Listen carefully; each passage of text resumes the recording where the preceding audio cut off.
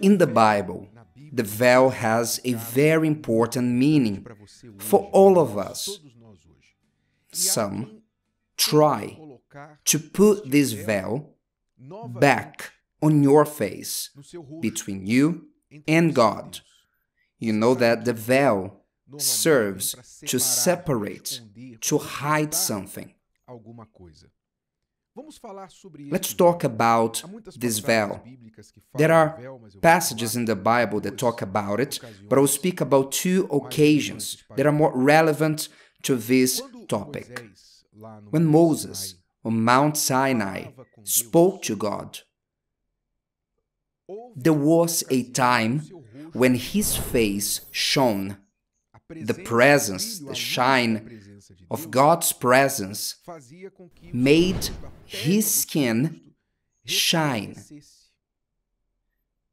Then, when Moses coming down from the mountain and he would speak to God, the people would see his skin, his face shining. For the people to have some comfort per se, because the people feared being in direct contact with God. They will ask Moses, "You speak to God, and later you tell us what he said." They didn't want to speak to God. They didn't see themselves in a position to do so. So they asked Moses to put a veil on his face. The text says, "And when Moses had finished speaking with them, he put a veil on his face." You can read this at the end of chapter 34 of the book of Exodus.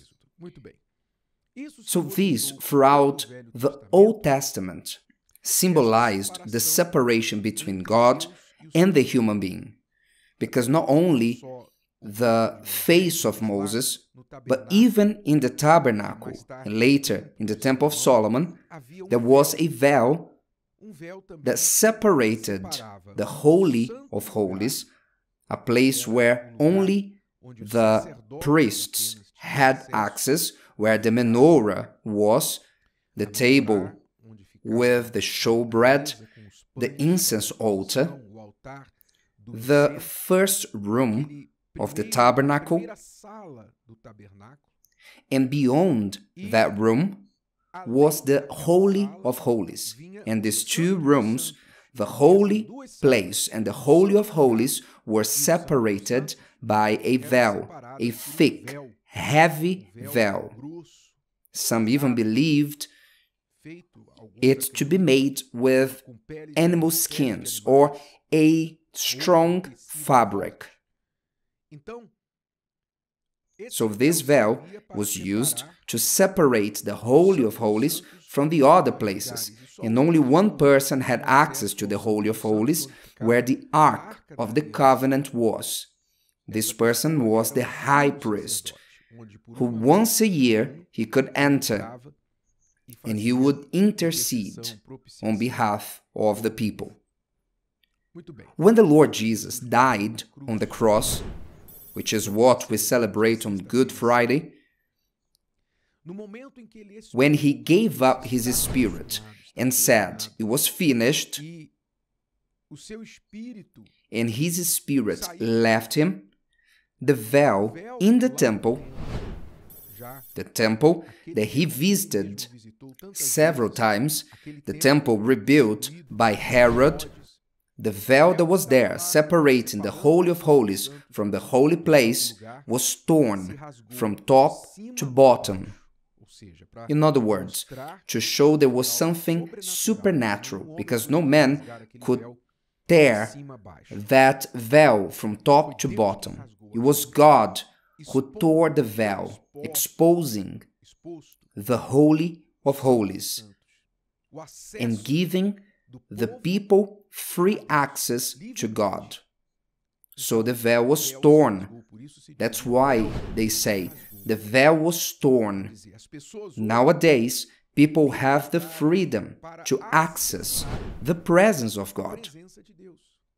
You don't have, for example, to come to the pastor and say, Pastor, speak to God on my behalf. Yes, the pastor can even pray for you. The prayer for one another is a fact, is a right that we have to intercede on behalf of those who don't pray, those who are not seeking.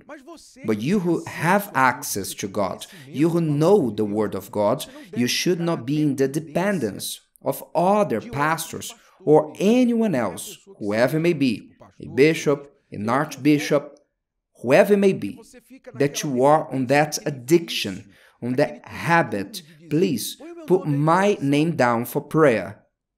Pray for me. You should not do that. Why? Because you have direct access to the Father. It's as if you are saying, you have a father and a mother, and you speak to your siblings like this. Tell our parents that I sent my regards.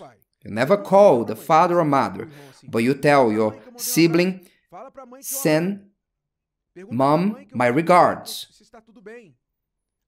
Tell her that I'm fine. Did she say something to me? You never call your mom, but you tell your sibling to tell your mom that you said something. Is that fair? You, in the shoes of a parent, would you do that? How would you feel if your child is always sending a message through someone else? You will grab the phone and call them. My child, what is wrong? Have I forbidden you to call me? Isn't that what you will say? Likewise is God. Many are in this dependence. Pray for me. Put my name down for prayer. As if the veil is still there between them and God. Please, don't cancel what Jesus did on the cross for you. Don't despise, don't cancel, don't disconsider what Jesus did on the cross for you. You have the right to talk to God just as I have. Do you know what is the distance between you and God, between me and God? It's the same. It's one name. It's called Jesus. When you speak to God in the name of Jesus, you have access to God. When I speak to God in the name of Jesus, I have as much access as you do. So I am not closer to God than you. And this is something you must watch over, because what we have the most, especially on the internet, are those so-called pastors, preachers, people who give themselves a title on the internet. Because you know, the internet is a place where people who have never influenced anyone in real life, but automatically they become influencers. But this is another topic. And then you have someone on the internet telling you, I will pray for you. Give me your name. I will make a purpose of prayer on your behalf. In reality, that person only wants followers. They don't want to pray for you, because if they wanted to pray, they will simply do it. They want followers. They want captive people, people who will follow them on social media. They want clicks. They say, today you have a blessed day. If you believe, type below, Amen. They want clicks. They want the social media engagement. They want to grow their social media profile. They're not worried about your growth, but the growth of their social media. So many want to put themselves between the person and God, between the person and the altar. They will say, I will receive your request, I will receive your tithe, or this or that.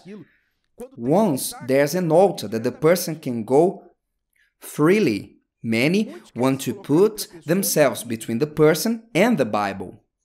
No, you don't need to read the Bible. I will read the Bible on your behalf.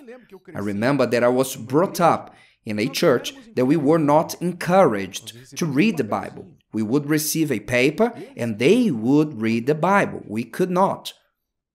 So many today have been placing themselves between the people and God, between the people and the altar. The people and the Bible. Internet pastors who want to keep you captive as a evangelical horoscope. I'll give you the Psalm of the day. Psalm of the day is that. A verse of the day for you is that one. They only want to give a number for you to play the lottery, or the color of the clothes you should be wearing.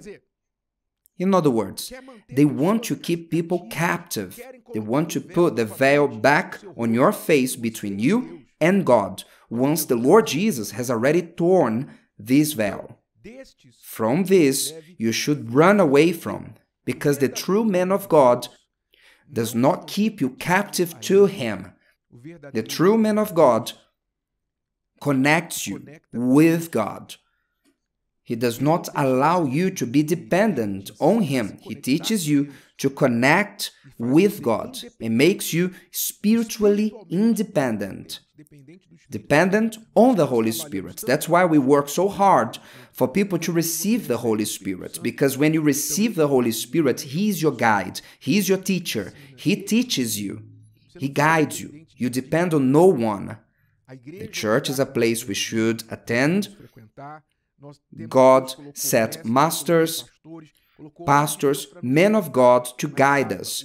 But learn this, that man of God does not make you to be dependent on him. The man of God does not put himself between you and God or between you and the altar. The man of God connects you with God. He makes you to know the true shepherd and bishop of your soul, who is called the Lord Jesus. Those who don't do that for you, run away from them, because they are not pastors. They are mercenaries. They are in search of something else from your life. Don't let the veil that once was torn be put back on your face and distance you and separate you from God. If today's video helped you and you know someone that could benefit from it, share it with them, and if you haven't subscribed to the channel, you may do so now. See you later.